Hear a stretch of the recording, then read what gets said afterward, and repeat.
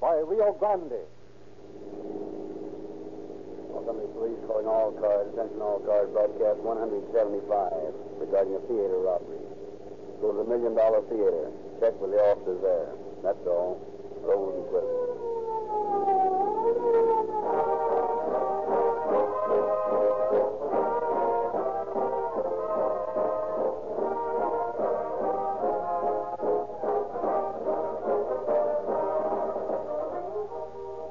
Do you remember this saying?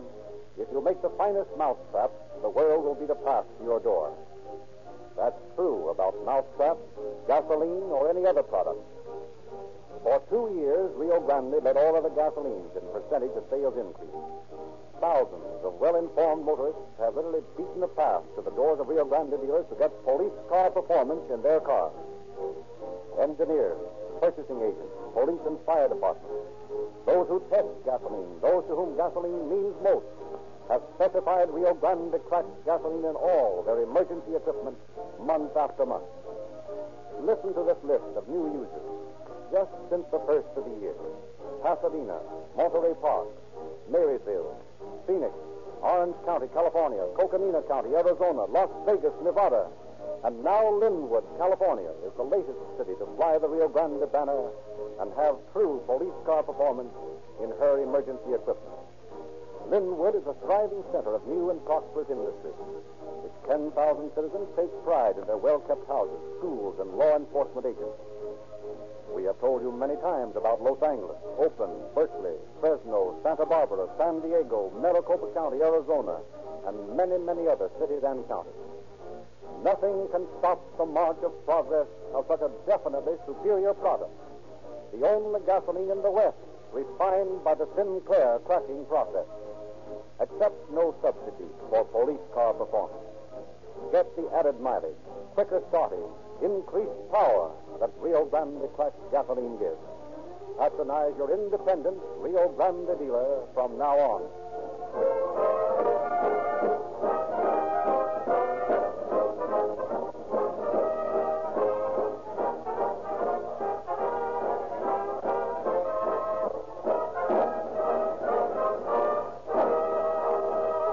Once again, we present Chief James E. Davis of the Los Angeles Police Department. Chief Davis.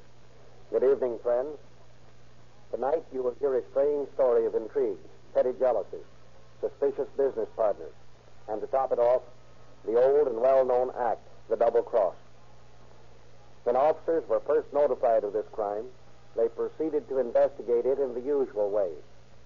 But after a few hours of answers that made little, if any, sense, they were forced to rely on their own powers of deduction.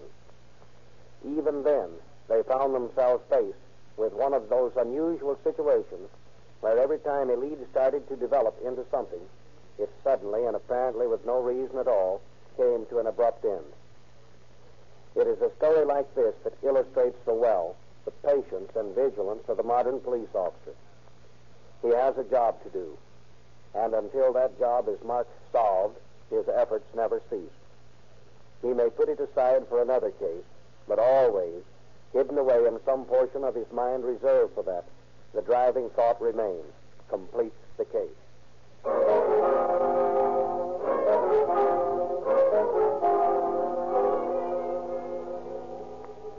Monday morning, March 14th, 1932. Standing before the huge safe in his office, Manager George Evans pauses an instant in silent gloating at the thought of the sight that will greet his eyes in a moment. Inside the safe, more than $3,000 in bills and silver, the weekend receipts of his theater. Then, shaking off the momentary preoccupation, he kneels, consults a small slip of paper, begins twirling the glistening silver-plated dial to its appointed mark. Left, then right, then left again. Suddenly, a small click of falling tumblers, a twist of the handle, and Manager Evans' face gleams with satisfaction as the door swings open. There. Now, this little door. And there it is. Oh. Why? Well, it's got to be. Good Lord. Coffin it. Coffin it. He knows the combination. He was here first this morning. Company. Company! Come in here quickly, Sam. Got into you, George. What's all the show? George, what's the matter with you? The safe. Look for yourself. The safe? Gone, everything gone.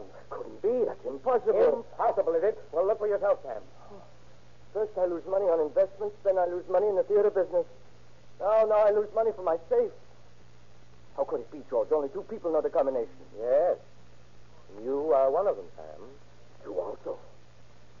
You should call the police. Yeah. They will want to know things, Sam. I want to know some things, too, George. You call the police. All right. Hello? Get me the police, please. Yes, that's right. The police. I want to report a robbery. Yes, that's right. A robbery.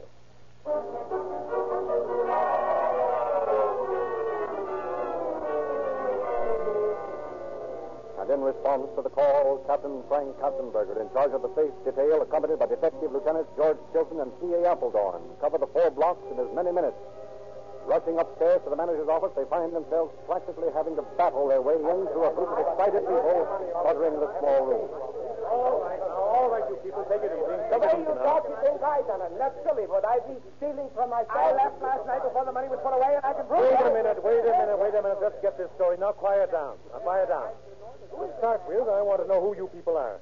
What's your name? I'm Herbert Laser. I got my ideas about this. All right, what do you do around here? I'm a partner with Sam Carpenter, and we own the theater. I'm the one who lost the money. Would I be robbing myself? Well, it's been done. But wait a minute. Who are these people? And who was the one that found the money gone? That one, George Evans. He's the manager of the theater. I can prove that I left before the money was put away. All right. Which one put the money away? This fellow, John Walsh. He's the assistant manager. He handles the money. I don't know the combination of the safe. Evans opened it. I just put the money in and locked it. Mr. Early can vouch for me. All right. Who's Mr. Early? He's the manager of the Circle Theater. This is him right here. Come on, go ahead. Come on. All right. Now, what were you doing here last night? I came in with the money from my theater. It was 11:30, but I didn't see the safe locked. Some people were waiting for me, and I went right out. And who are you? I'm Molly Lord. I'm a cashier. All right, now everybody just sit down. I'll try to get some more dope on this. And remember, you're all under suspicion. I don't see why I'm under suspicion. Would I steal my own money? Maybe you know about it, Evans. Not me. I left at 10:30. That's before the money's even put in the safe. I wasn't near the place. Now, wait a minute. Now, we're not getting anywhere this way. Now, if someone will give me a nice, quiet story about how things work around here, maybe we can get something done. How about you, Evans? Sure. Well, it's like this. The last show starts about 10:07. When it quiets down, the ticket seller leaves the box office and takes the money and the unsold tickets upstairs. Then I open the safe, and John Walsh here puts the money in and is supposed to lock it. Well, last night the same thing happened. I opened the safe about 10:15, and about 10:30 I can prove I left then. Walsh can tell you that I left before the money was put away. Yeah, you could have come back after and opened the safe again. What? Don't try to be funny in a time like this. Yeah, you could have, couldn't you? Keep it calm, boys. Keep it calm. Now, when all this, who was the last one to actually see the money inside the safe? I guess I was. Joe Walsh? That's right. All right, let's hear your story. Well, after the last performance started, I went to the box office and got the money box, and Miss Loft and I took it up and counted it together. That took us about 15 minutes, and Miss Loft left right away. Then Evans came in and opened the safe. He's right when he says he left at 10:30. He did. And I was alone from then until about 11 o'clock. I was counting out $100 in change for the next day, and when I finished that, I put it in and locked the door of the inner safe. Inner safe? There are two of them? Yes, a big one and a smaller one inside. Did you know the combination of either one? No one did but Mr. Evans and Mr. Carpenter. All right, go on with your story. Yeah, go ahead. Tell us again about locking the safe. You're sure about that, are you? I'm absolutely certain that I locked the inner safe. All right. Then what you do? Well, at 11 o'clock, I went to check some of the earphones that we have for patrons, or a hard of earphones that we have for patrons, or a hard of earphones that we have for patrons, or a hard of Who earphones. told you to check earphones? We got an outside serviceman who was supposed to do that. You had no right to roam around in the theater. Just a minute. I have a written order from the main office to investigate a complaint that the earphones were not working properly. I can produce that order if you'd like me to. I don't believe your story at all. All right, let him finish. Well, that's about all, officer. I left a little before midnight. All right, where did you go after you left the theater? Go straight home? Yes, I left my laundry at a little place around the corner, and then I took a streetcar home. You found a laundry open at midnight? No, the laundry wasn't open. I put it in a chute that they have. What kind of a container was your laundry in? What? Oh, I see what you mean. You think I might have had the money wrapped in my laundry. Well, I had a shirt and 3 collars and a pasteboard box, that's all. I guess I'm in a bad spot, all right, but I'd like you to remember that I don't know the combination of the safe. Well, it was an inside job. That safe wasn't blown or jimmied. Someone unlocked it by using the combination. Evans and Koffenick are the only ones who have the combination. Even if I knew it, I wouldn't rob my own safe. Perhaps you mean that I did it. I can account for every minute after I left it there. I didn't do it. You didn't do it. I think you should put somebody in jail and sweat the truth out of them. I have my idea. You needn't be afraid I'll run away. I'm as anxious as you are to get this matter cleared up.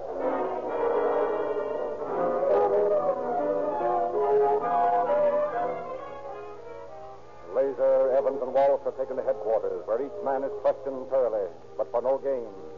The most intensive grilling fails to shake their clashing stories. Walsh repeats that Evans and Koffenick are the only ones who know the combination of the safe. Laser advances the contention that Walsh failed to put the money in the safe at all. Evans simply states that he can prove that he left the theater before the money was put away. The men are released, and officers Katzenberger and Appledorn go farther afield in their quest for facts. The owner of the candy store tells of seeing Wallace acting suspiciously near the theater on the night of the robbery. The employees of the theater claim that Wallace is innocent. The fact that Evans and Koffenick are losing money suggests the robbery might have been performed for the insurance that would be collected. Facts, suppositions, personal feelings all into the case. All lead nowhere. It develops into a hopeless tangle.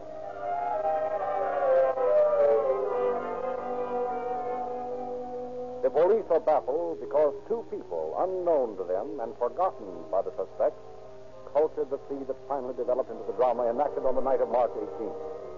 The simple friendship of James Hill and Ruth Becker for Evans, the manager of the theater, sets the stage for the action. The two people are in Hill's apartment after being at the theater for the evening show. That's why I like it. It was sad the way they ended it, but, well, I don't know. It was right, I think. Yeah, it was good, all right. Say, why did you give me that funny look after the show when we were with Evans in the office? I don't know. I was just surprised at all the money he put in the safe, I guess. Is that all you were thinking about? No, that's all. Why? I was just wondering. Didn't you notice the piece of paper he had? Yeah, I noticed it all right. It was a combination, wasn't it? Yeah, it was a combination. I'd like to have a safe with all that money in it, wouldn't you? Sure. I'd like to have a lot of money like that.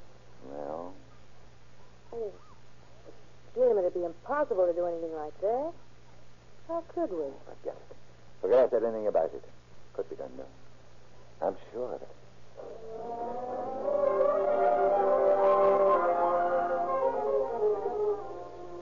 Time passes. The thought of the money in the safe grows in Hill's mind. And then one afternoon, the three are together in Hill's apartment. Evans is sitting on a couch, drowsy, after a lunch prepared by Ruth Becker, who is in the kitchen washing the few dishes used. Hill slouches in a chair looking out of a window.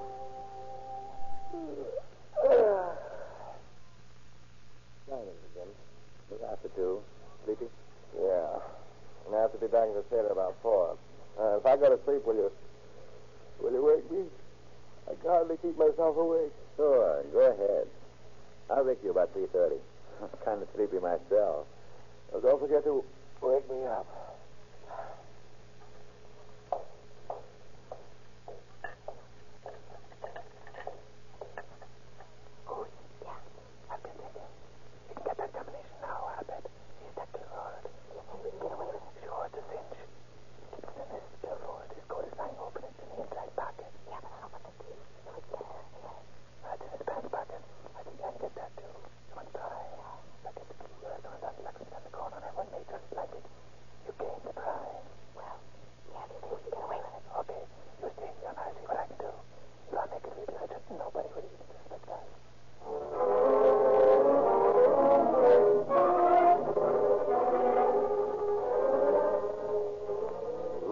With the couple. In less than a minute, the combination is obtained and copied. The key is delicately extracted, is rushed to the locksmith. In 20 minutes, the duplicate is safely hidden. Evans is awakened later and leaves, none the wiser. The stage is set. And shortly before midnight on Sunday, March 13th, just 4 days since the key and combination were stolen, Hill and Ruth Becker are in a car near the theater. Sure there's nobody there? Yeah. Closed, all right. Last time I called, I let the phone ring for over a minute. Nobody there. Well, don't you want to drive around the block once more? No, it's all clear. What's the matter? Are you losing your nerve? Been around the block about 6 Oh, times. no, I'm not losing my nerve. I just wanted to really slip, that's all. You don't want to get caught. Oh, we won't get caught. Let's quit stalling. I'll walk through the alley and go into the back exit. All right. Okay. You go to the Chivo Hotel. If everything goes all right, I'll meet you at your car in front in a half an hour. Be careful, Jim. Good luck. I'll see you in half an hour. Okay. Chivo Hotel. So long.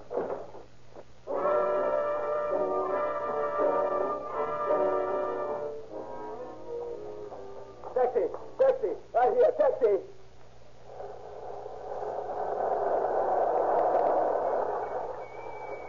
Right here, boss. Where to? Chivo Hotel. And hurry. Yes.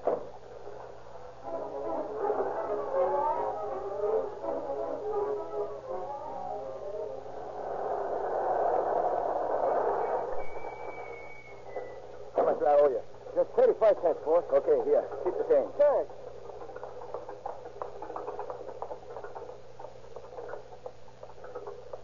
Did you get it? I got it all right. You having any trouble? No, not at all. Come on. Let's beat it to my apartment. Okay.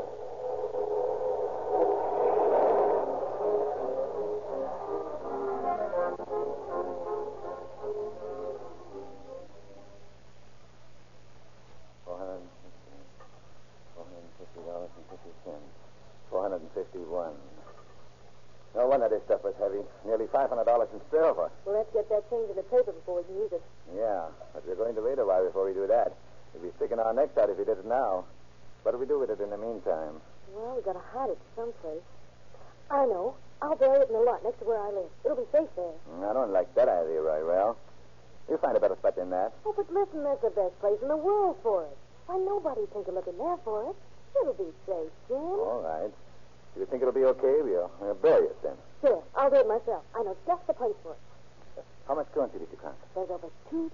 $2,000? Yeah. What a haul. We're rich. You don't want to touch that for a while either. What do we do with it?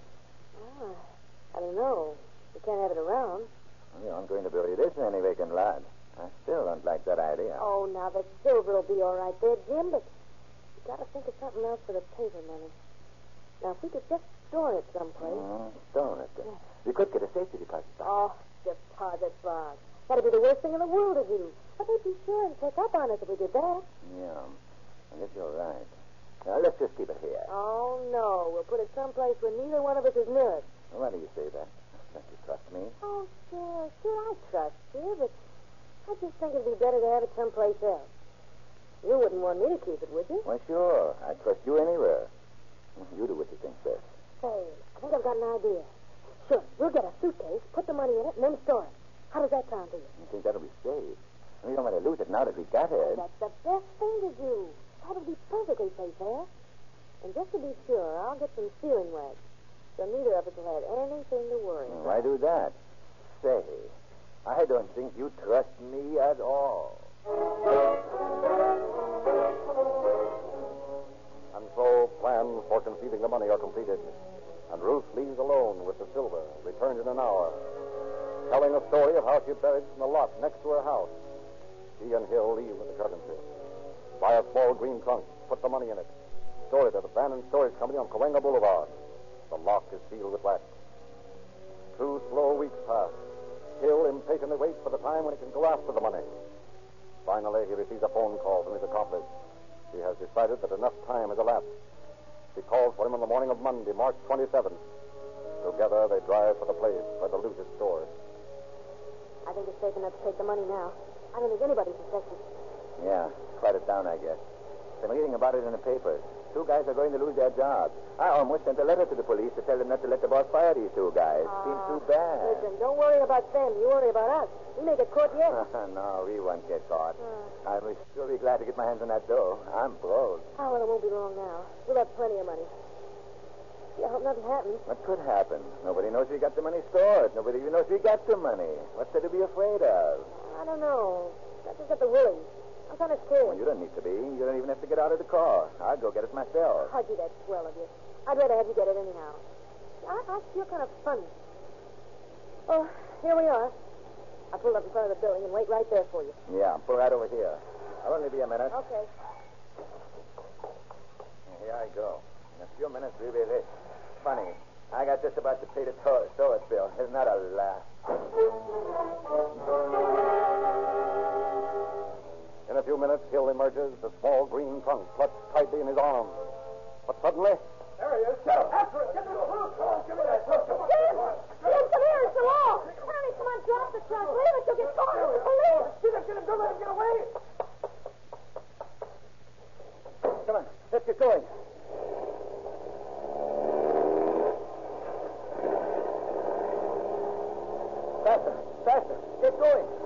following I us. can't go any faster. Now go on down the next street. Hurry, they're gaining. It's the police. Can't go any faster. That's better. They're falling back now. Turn down the next street. I guess we got away. Gee, I'm a wreck. Sure, it's a lucky break. I don't know how we got away from them. Now, what are we doing now? I don't know. Better get away from here. We ought to get rid of this car. They must have got the license number. We better get rid of it. Oh, I'm not worried about that. I don't think they got the number. I'm not going to do anything about that. I hope you're right. If they were good cops, they got the number all right. Say, they gave up awfully easy, didn't they? Well, what do you say that for? We just barely got away. Yeah, but it seems funny that they gave away on the sidewalk when they got the trunk. I can't understand them letting me get away. Well, I don't know. Maybe they were dishonest cops. They knew there was money in the trunk and wanted it for themselves. Well, maybe that's it. Sure lucky. I don't have a dime now. Yeah, that's right. Well, I may be able to borrow some from a friend of mine. I'll try. Listen, you meet me at my house in about an hour. I think I can get some. Okay. I'll be there. Dropping Hill on the street corner, Ruth disappears in her car, and an hour later, Hill is with her at her house. Well, I got $25. That's all I could get. I hope it's enough. There you are. Yeah, it's all right. Thanks. You know, I just can't get over those cops letting me get away. This doesn't seem right. Say, you say that's a silver. What is it? Why, I lent it to a friend. What? Yeah, I lent it to a friend. Who is this friend? Well, Mr. Smith. You don't know him. Oh, maybe I'm beginning to understand. Who did you borrow this $25 from? A friend of mine. I told you that. Yeah, but I want to know this friend's name. What is it? Well, it's Mr. Jones. Oh, Mr. Jones. Mr. Smith and Mr. Jones. Oh, now listen, I think Jim. you're lying. I am But I not. know you're going to take me to this Mr. Jones. Do you understand? Oh, let go of me. Oh, yeah. Oh, you're hurting me. All right. Listen, you're talking like a fool. I can't take it to Mr. Jones. You don't want him to know I borrowed it for you, do you? I want to know plenty. I want to know where that silver is. I want it. I want to meet those cops of yours. Let me get away. Listen, You want to meet those cops of yours. Let me get away. Listen, You want to meet those cops of yours. Let me get away. Listen, You want to meet those cops of yours. Let me get away. Listen, You're lying to me. I've been framed. You never crossed me. You're in flames. You never crossed me. You're Oh, I tell you. All right. You call him. I'll fix it so you can really call them. I'll arrest this place. Oh, I'll fix it. You never crossed me, huh? All right. Go on. Go on. Call the police. Take you. That's me. I'll call them. And radio officers Otto E. Frank and H.W. Walsh, responding to a call reporting a wild man, bring the screaming, cursing Hill to the burglary detail office. To be faced by Night Captain J.B. Curtis. What do you want to do with him, Captain? Take him and let him cool down for a while. We'll talk to him later. All right. Come on, you. Say, he sure ruined that house. Broke every window in it and most of the furniture. He yelled something about a robbery when we got him. And then he closed up like a clam. He acted like a crazy man all the way down.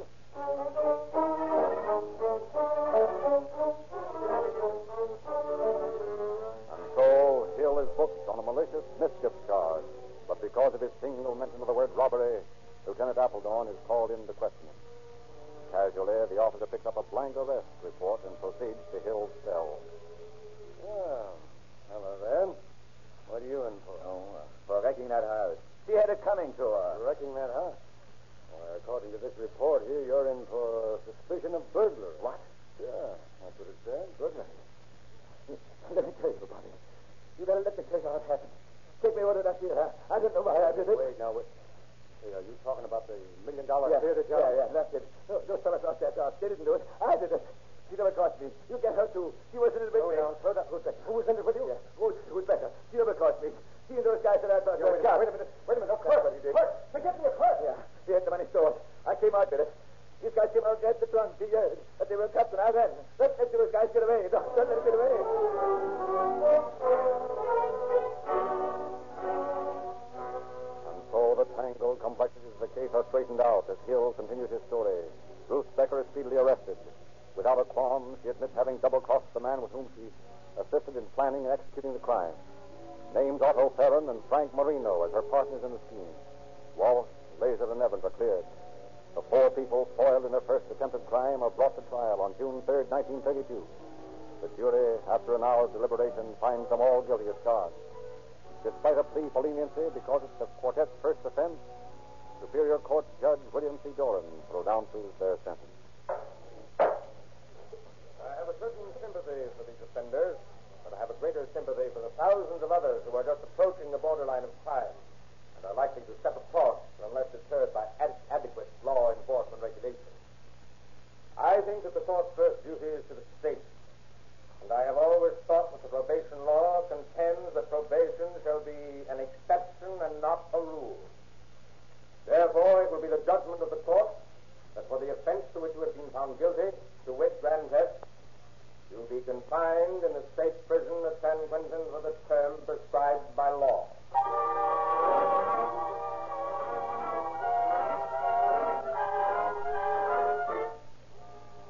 Thus, by a strange twist of human nature, what might have been a tragic case of false arrest and imprisonment exposed itself because of a man's temper.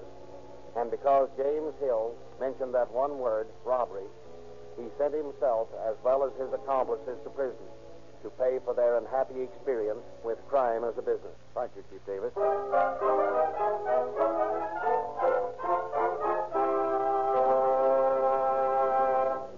On my way to the studio tonight, I stopped at my Rio Grande service station, and my Rio Grande dealer gave me the new April issue of the Calling All Cars News.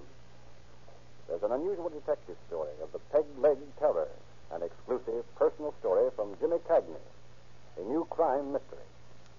It's a very interesting, and your free copy is available at any Rio Grande station. When you buy Rio Grande gasoline, don't fail to specify Sinclair motor oil, either Sinclair Pennsylvania or Sinclair Opaline, refined from the highest priced crude oils in America. They are de-waxed, de-jellied, and sealed in tamper-proof cans. Sinclair oils are used in 45 countries of the world, by 150 railroads, by major airlines, and by every type of industry. They are the finest motor oils you can buy for your car. Get police car performance with Rio Grande cracked gasoline, perfect motor lubrication with Sinclair motor oil, and interesting reading from Calling All Cars News. See your independent Rio Grande dealer tomorrow.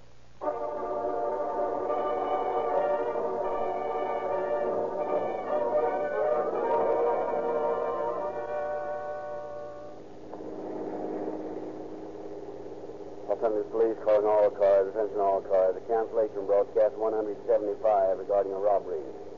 Suspects in this case are now in custody. And that's all. Rose and Pleasant.